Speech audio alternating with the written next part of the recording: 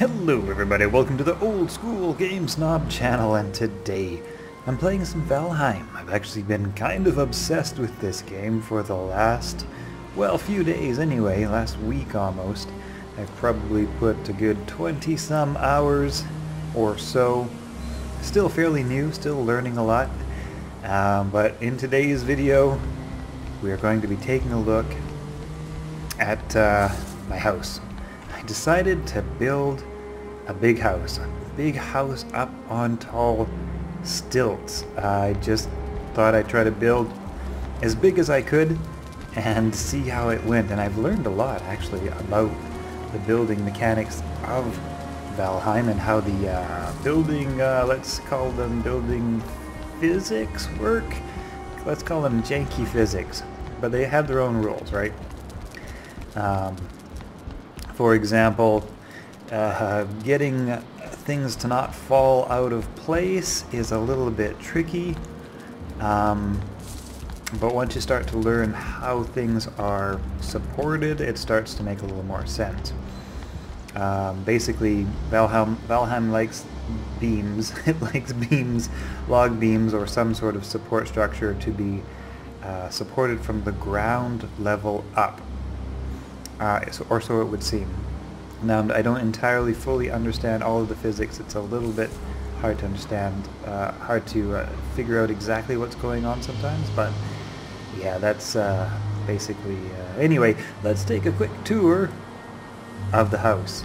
So what I've done here is I've actually found a spot that I really like. It's right on the edge of the Black Forest.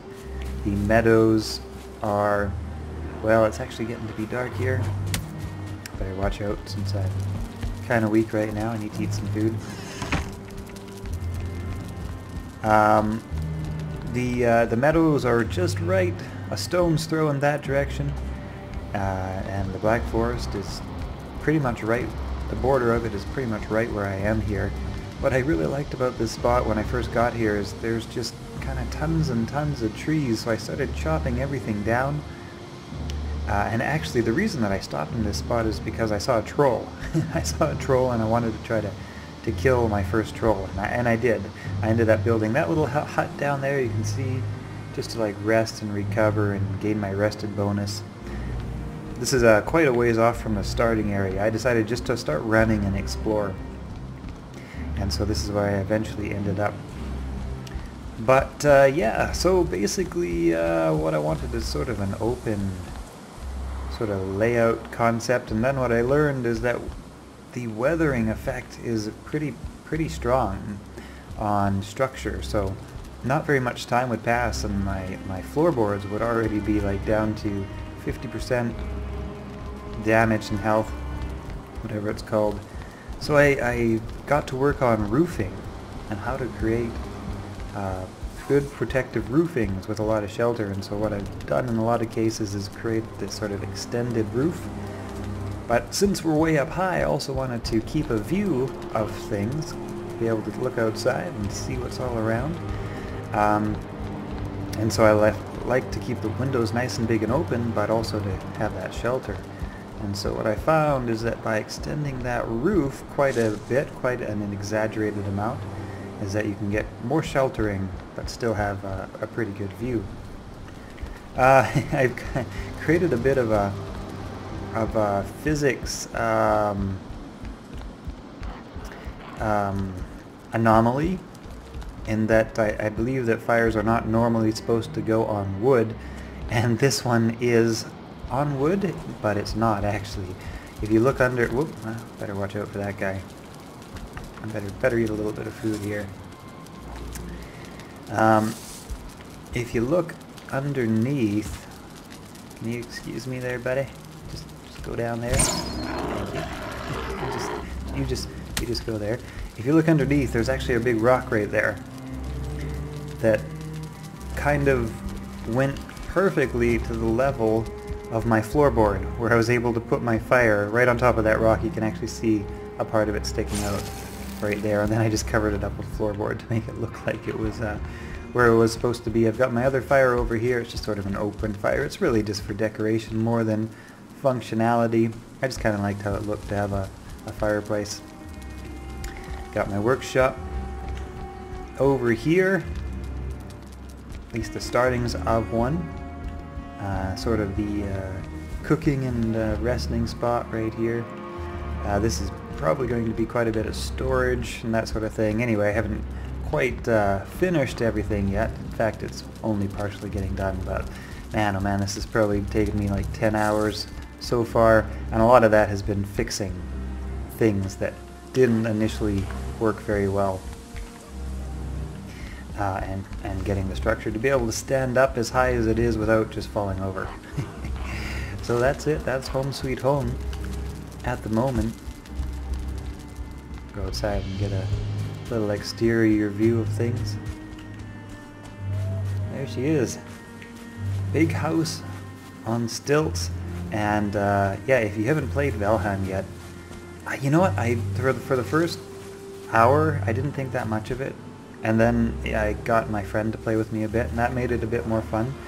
And then I kind of kept playing a little bit more as it started to wear off on me. It started to grab me a little bit, and now that I'm about 20 some hours in probably of playtime and have put quite a bit of time into building a house that's actually starting to come together that I really like, I can say that I'm really liking this game. This is really relaxing. It's relaxing, and it's got a sort of creative, mind blanking sort of quality to it. So when you're building something, for example, you kind of tune out the rest of the world. It's fairly, you know, it's relaxing, but it's also creative at the same time. It's this nice combination of creative, yeah, and relaxing. And yeah, I've been enjoying it. I'm not really a crafting type person. Usually I hate crafting in games. I'm like, just give me a break. Let me do like PVM or PvP or something. Let me do something action reflexy oriented. And what I also really like about Valheim is that you know, the combat system is nothing like, say, Bannerlord, or you know, Mountain Blade 2 Bannerlord. But it's not bad, you know. It's not bad. It's you got a few different moves. You can get out of the way of incoming attacks. You can block attacks. You can roll. You can do some, you know, decent amount of sort of dexterity-oriented, skill-oriented combat. Now, like I say, it's not too hard, the combat, at least so far. There have been some pretty tough monsters that have flattened me here and there, but you know, it's not extremely high skill, but it's not no skill either, right? Like, it's a medium skill on combat, and you know, it's really cool to be able to have a game which has crafting that's really quite fun, a cool setting like the Viking mythology, and also decent, you know, decent action combat, and a really intriguing exploration, immersive environment, really nice cooperative experience. It's a good game. I'm really enjoying it. So if you haven't checked it out yet, give it a chance. And you know what? Decide to give it a few hours. You know, if you do. I'm, you know, like I say, my channel's Old School Game Snob, because I snob out games so quickly. I can play a game for about fucking 5 minutes, man, and be done with it forever. And that almost happened with Valheim. Almost. Just because, like I say, craftings, and, you know, I kind of thought I had a feel for it initially, but decided to give it just a little bit more of a chance, and this one was worthy, you know, of a little bit more of a chance. Even if crafting's not initially your thing, it might kind of grow on you. If building's not kind of your thing, it might kind of grow on you. And the rest of the game is cool. You know, it's adventurous, exciting. I think I'm actually going to try to put together something like a hardcore permadeath server. I'm not sure if that mod exists yet. I might have to have it created. And then I think I might host a hardcore permadeath server where you know, it's kind of a community thing, but you get one life and that's it. I think that would be a very interesting challenge, because this game is the sort of game where You know, you could survive if you're careful. You don't have to do really dangerous things if you don't want to, if you're not prepared. And it is, you know, I actually didn't die for a really long time until I was in the, you know, the wrong place in the wrong time, and I didn't hear a troll sneaking up on me, and then he absolutely thumped me before I even saw what was coming. So, you know, but yeah, anyway, that's my house, guys. Hope you guys have enjoyed this video. If not, well, honestly, like I say, I'm just kind of making some of these because they're fun for me to look back on later. And yeah, this might not be interesting to everybody. It might be interesting to some, but it is interesting to me. And so yeah, there it is. I'm kind of proud of this house, honestly. Like I say, it took a long time. And yeah.